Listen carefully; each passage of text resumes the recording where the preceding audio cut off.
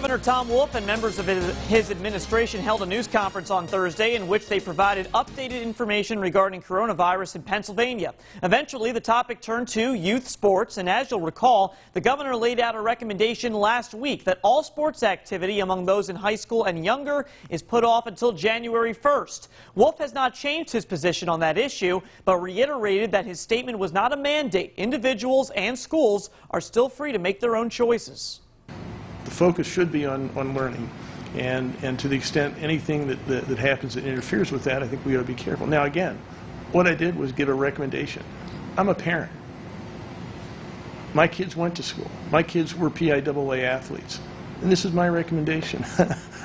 I also recommended that we, this summer Pennsylvanians avoid going to the Jersey Shore. I'm sorry. That's my recommendation. You do what you want. And school districts are going to do what they want. This is my recommendation. It was then, it still is. Wolf went on to say there was likely nothing the PAHA could do to affect that recommendation. Pennsylvania Secretary of Health Dr. Rachel Levine explained the recommendation is in the same vein of what has caused some major college sports to be put on hold.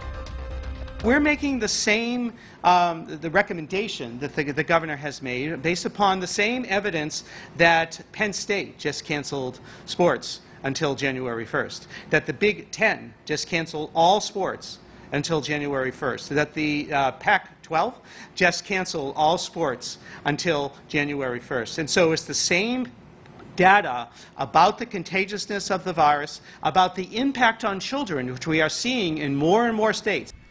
When it comes to high school sports, the PAHA has delayed the fall season by 2 weeks and will meet again next Friday to discuss any changes to that plan.